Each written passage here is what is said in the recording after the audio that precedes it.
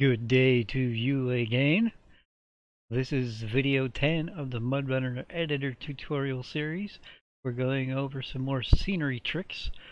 This is part 2. We're going to be going over what references are and how to use them and place them on your map. References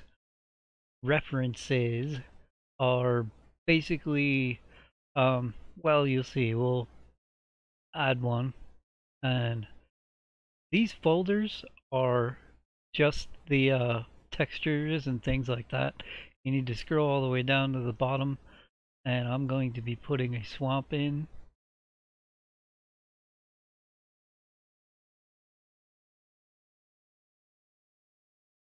Now, what these references are basically easy ways to place a big area or a nice sized area on the map.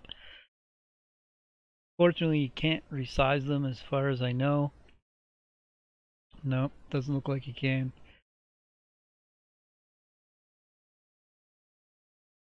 Nope, you can't size them. But basically, these are just like what you kind of see on the map, where these dots and those dots are going to be trees, and this is a swamp, so it doesn't really have a pathway on it. But these are going to be trees, these are going to be trees, these are going to be trees. So I want to place this so it doesn't cover my bridge.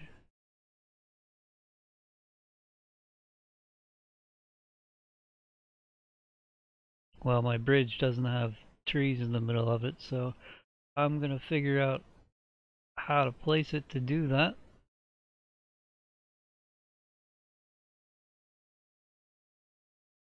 It like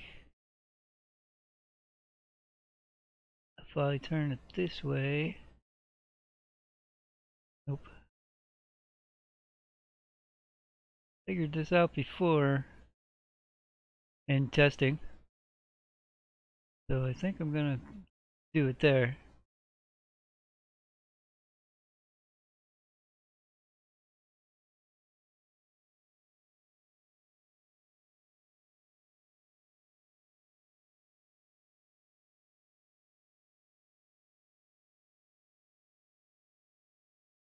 Gonna be trees there.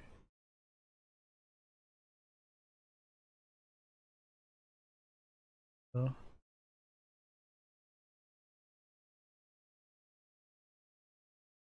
I'm gonna place it right there like that. And you have to rebuild your terrain. See how it worked out.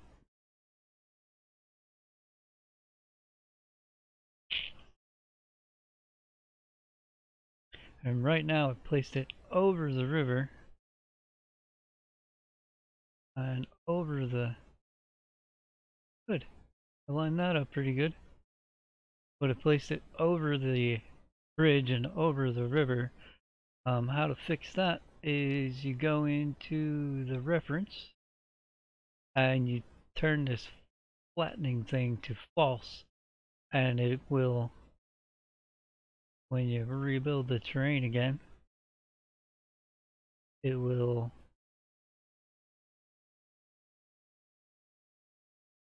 take the shape of the terrain however you have it. And this is really cool what it did to the river here. It made the river pretty freaking nasty in this area, and that's pretty good. I'm actually gonna place some rocks and stuff in there to make that area pretty cool. So I like that. I'm actually gonna place a grass road in there. So I'm going to use another overlay, and I'm going to use grass road, I think. That makes the most sense to be right there.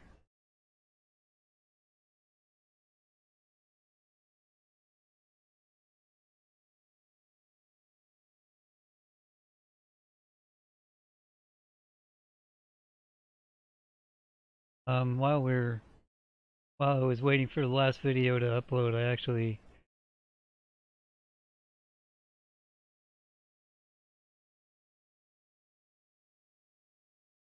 moved stuff around,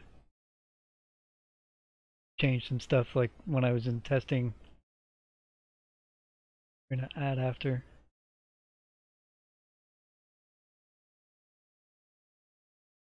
When I was in testing, we noticed those little humps and stuff. Gonna take this right to the bridge. And as always, don't forget to rebuild terrain.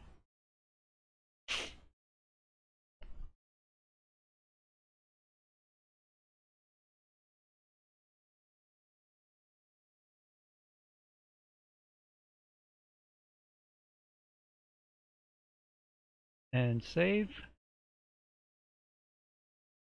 And there you go. That's adding references. Um, that's I add them. You can check them out yourself. Looks like I'm gonna have to. Why that looks funky? I guess that's a river there. Might have to fix that.